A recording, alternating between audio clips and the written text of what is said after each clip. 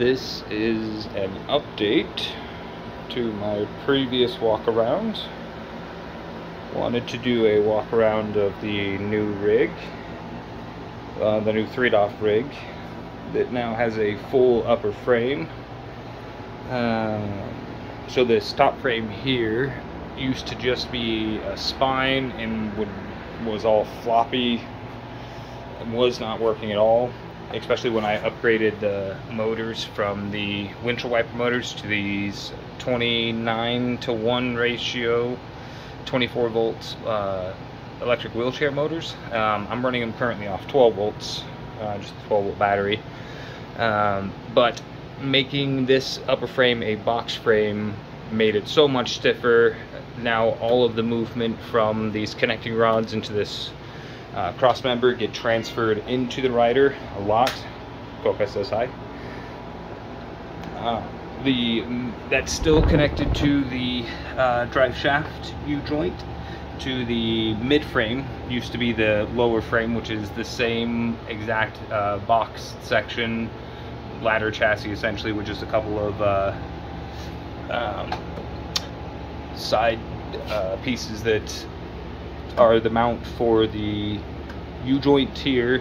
I had to add this cross brace here because the wheels, the frame was so heavy that the gap right here between the wheels, basically this just kept bending these screws and bending these 2x4s forward like that until the frame was riding on the wheels.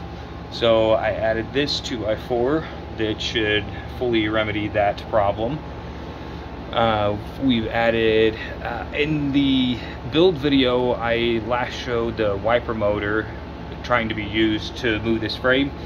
These two frames with a rider, the seat, all the bells and whistles, way too heavy for a windshield wiper motor to actually move. So had to upgrade to one of the big 24 volt windshield electric wheelchair motors, excuse me. And essentially the bottom frame here is just a triangle with 3 2x4s, and then it has a post sticking out right here that is connecting the connecting rod from the lever arm, which is mounted to the hub that came with a wiper, because it already has a key channel, so I can use the keyway and everything, and the key to lock that in place, and then just welded flat bar onto it, cut a hole in the middle and welded a bolt in the center, so that way I could attach this clear tubing for the potentiometer. Because you want this to be loose, you want to be able to recenter your potentiometer if it goes off, so you don't want this to be a hard mount, because then recentering your potentiometer would be much more difficult. But since there is a ton of strain on this connection right here, I had to make a cross brace right there. Sorry, real tight quarters. That cross brace to help out keep this thing stiff, because again these two frames weigh a ton, and throwing it around quickly will move this bottom frame and put a lot of torsion on that pillar there.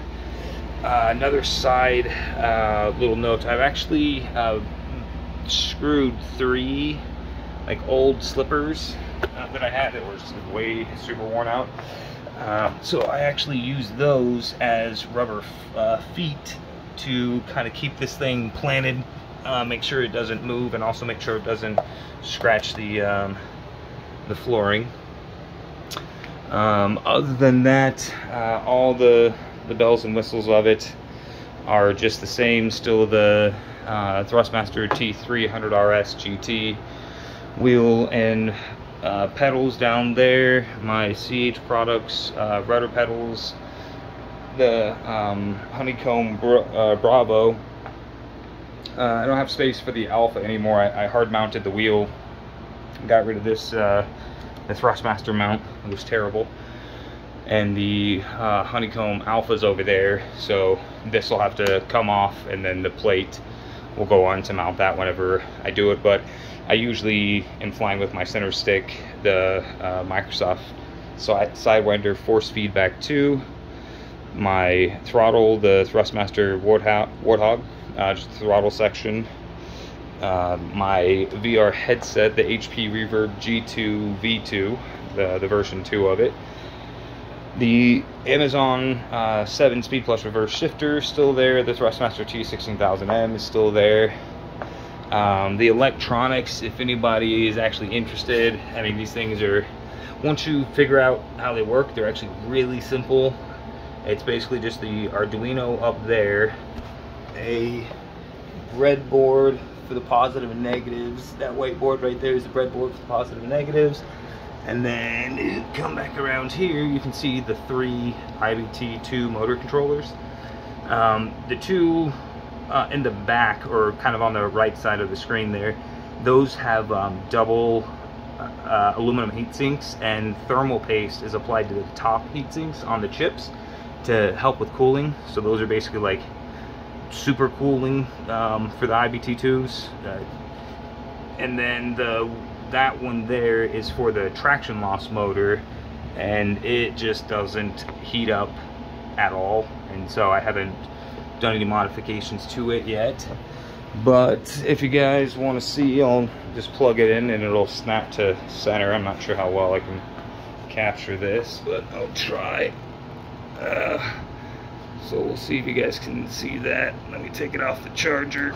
You get away from there. And so I'm just going to plug this in on the battery, and then you'll see the rig snap to center.